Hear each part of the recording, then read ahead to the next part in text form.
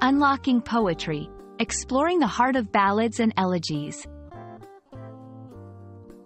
Hello, language enthusiasts. Today, we're embarking on a poetic journey to understand two evocative forms of literature, ballads and elegies. These two genres have been stirring human emotions for centuries, and by the end of this video, you'll not only grasp their meanings but also appreciate their beauty and depth. A ballad is a form of verse, often a narrative set to music. Originating from the medieval French word, ballad, which means dancing song, ballads were originally composed to accompany dances. These poems are characterized by their simple language, repetition, and a narrative that often tells a story of folklore or legend. Key characteristics of ballads. Narrative structure. Ballads tell a story, complete with characters and a plot. Repetition and refrain. Lines or entire stanzas are repeated, creating a song-like quality. Rhyme scheme. Typically, ballads follow an ABCB or a bob rhyme scheme, making them easy to memorize and recite. Dialogue.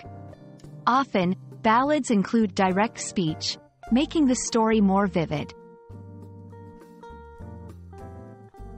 Moving on, an elegy is a mournful, melancholic poem, especially one lamenting the dead. The term is derived from the Greek word, elegia, meaning a song of bereavement sung along with a flute. The purpose of an elegy is to reflect upon sorrow or loss, often in a solemn or reflective tone. Key characteristics of elegies. Melancholic tone. Elegies are reflective and somber, often exploring themes of loss or death. Personal reflection. The poet may express personal grief, sorrow, or an admiration for the deceased. Form and structure. While there's no strict format, many elegies follow a specific structure of 3 stages: lament, praise, and solace. Philosophical insight. Elegies often contain a broader philosophical insight about life and death. Both ballads and elegies are not just poetic forms but are deeply ingrained in cultural expressions. Ballads capture the heart of storytelling, often preserving historical events, legends, or folklore through generations.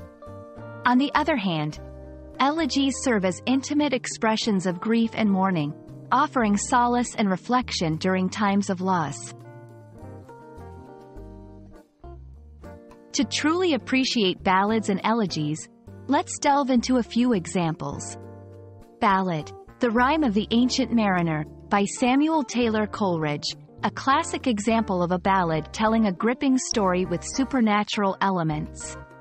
Elegy, O Captain, My Captain, by Walt Whitman, an elegy written to mourn the death of Abraham Lincoln, reflecting on the loss and the hope for the nation. And there you have it, a journey through the emotional landscapes of ballads and elegies. These forms of poetry allow us to connect deeply with our human experiences, be it through a story told in a ballad or the solemn reflection of an elegy.